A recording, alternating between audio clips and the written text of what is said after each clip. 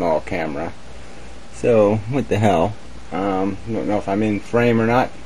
Doesn't really matter, right? Right. So anyway, Anticondavad. It does need a slight adjustment, though. Those $3 cameras. Really do.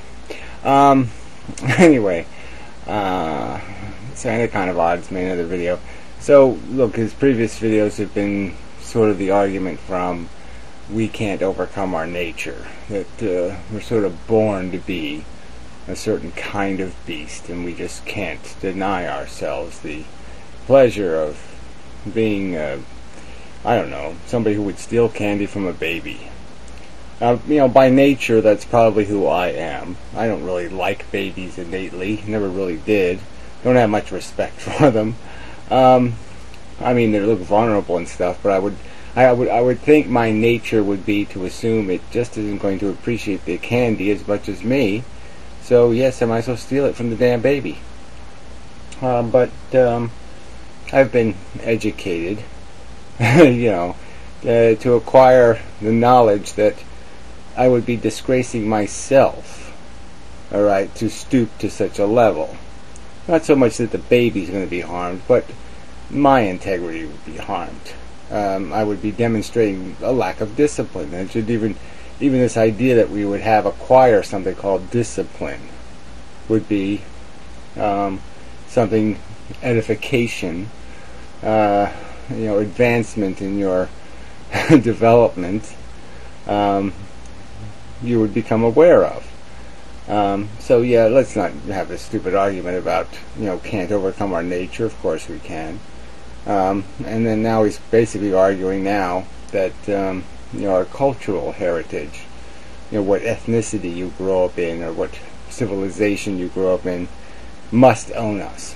Not in the sense that, okay, yeah, you're going to root for the home team a bit. Definitely your conditioning is going to affect your sensibilities. Even the pronunciation of words. I mean, he speaks in English because of his culture, Canadian. That's different than my English.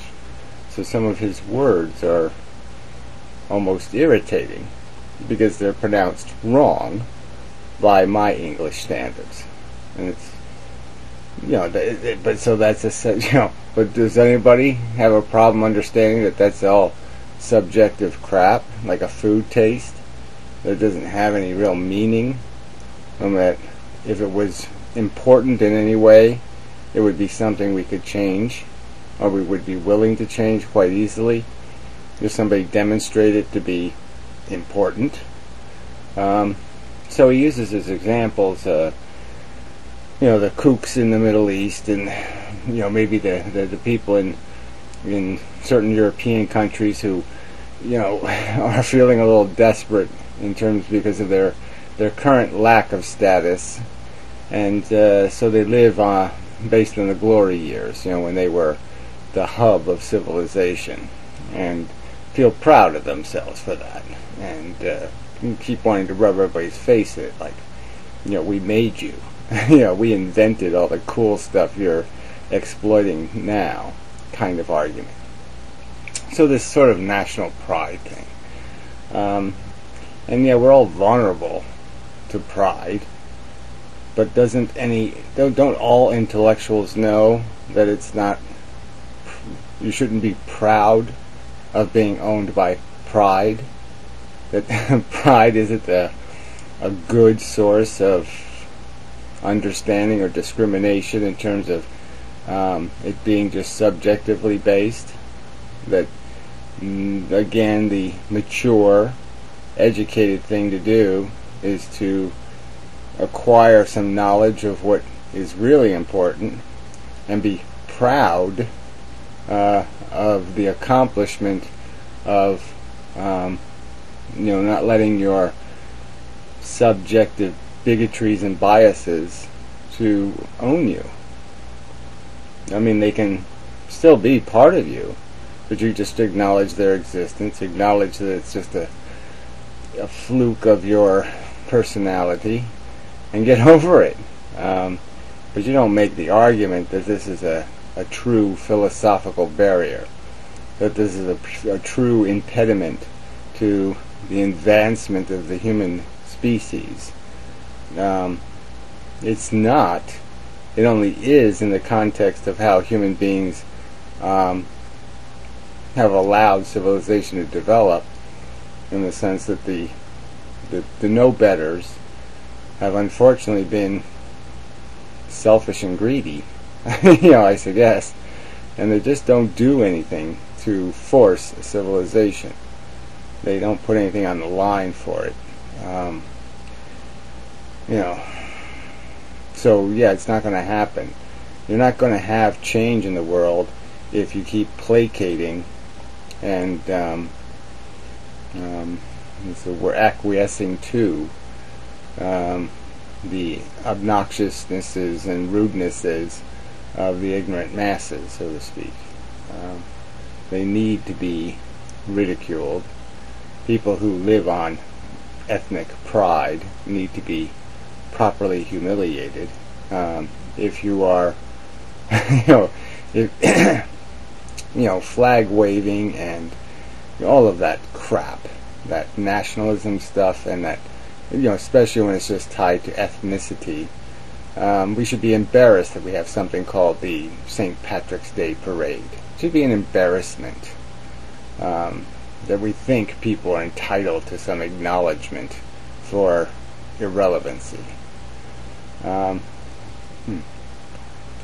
knew that was going to happen. Too much talking. Yes, the tried and true old fan came through. Yes, sent me some cigarettes. She's just too nice a person. God damn it. And clearly, she's somebody who acknowledges that inside she's a bit of a monster. Where's my damn matches? So she struggles with the idea of being better than your nature. And again, it doesn't take much intelligence, I don't think, to acknowledge that we should struggle against our nature, that we were created by evolution, or we exist through this process of evolution, and evolution didn't make a nice animal. It made a survivor. And there's more to existence than survival. Your survival is not the game. There's a thing called productivity. There's a thing called impact and influence on the entire game. And that's the measure of your value. Again, this will not be a point Anticontivite will ever acknowledge, but it is a fundamental truth. You will leave this place, better or worse for your existence. Things will be better off or worse off in some, by some math. And that's just going to be a fact. And we can sort of understand some of the worst off calamities that we can cause. And we civilized humans recognize an obligation. Job one is to do no harm, create no catastrophes, don't make a mess. So it's almost like a timeshare thing. We're here as a timeshare. We get our little piece of playing human, owning the condo, the consciousness. And we have an obligation to the other owners not to make a mess of it, not to catastrophically ruin it. And his philosophy creates evasions for that responsibility. He'll call it guilt-mongering, or a crime against some beautiful spiritual nature that needs freedom and liberation. That you're a tyrannical monster if you start talking about your entities who are going to inherit what you've done to the place. You know, how much dog shit you've left on the carpets. I'll be back.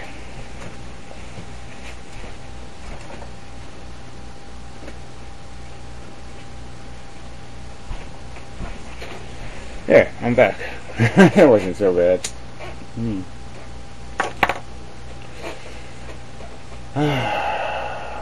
Addiction. These are words we can understand. We can understand addiction.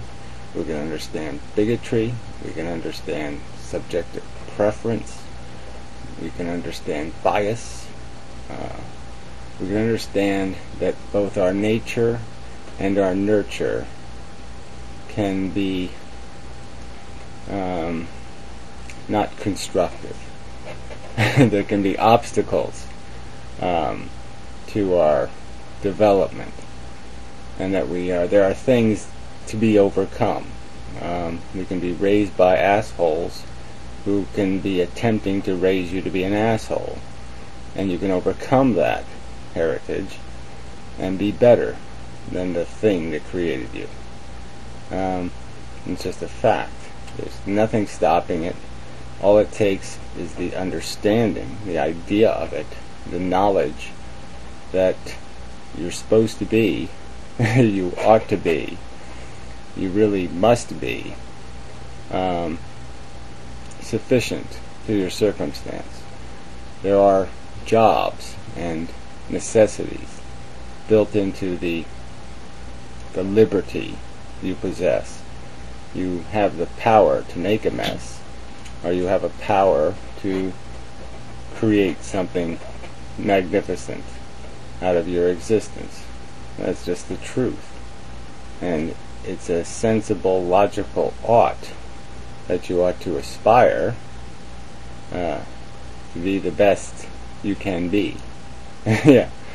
To do the best you can with the opportunity, with the bit of game you're playing. And you either will or you won't. That's a deterministic fact. I guess what I'm arguing is that people need to tell people. They need to sometimes say these things because it has a cascading effect. And obligation is an important concept. And if nobody talks about it, and nobody says anything about it, then it won't be satisfied. Because it is our nature to cheat and take. And it helps to have the understanding that some people are going to see you taking and cheating. They're going to know that when you stick that candy, you were wrong to do it. And your knowledge of their knowledge might affect you enough to motivate you to do better. Yeah, so anyway, so yes, I advocate for you being civilized. I advocate for you using as much rational judgment as possible in the determination of your choices, your decision making, and that you, wherever possible, present a negative mind state when you hear such things as nationalism or prideism or egoism or all of this crap that you know is crap, that has nothing to do with merit and has nothing to do with defining your destiny. You're not your ethnicity, you're not your race, you're not all that crap doesn't mean anything really. The only thing you are is a body and a brain, and they can be anything, and it's been proven over and over again. Anybody can be president, but anybody can be a decent human. It doesn't matter what their nature is, doesn't matter what their nurture is. They can overcome all of it and be a human being. And everybody should be advocating that everybody try to be the best human being they can be, that they take care of the condo, when they have the keys of opportunity to make a mess or to make something magnificent. Something like that. Anyway. No. Till next time. See if I can hit this button. I'm making a mess. Yeah, it's still blinking. Okay.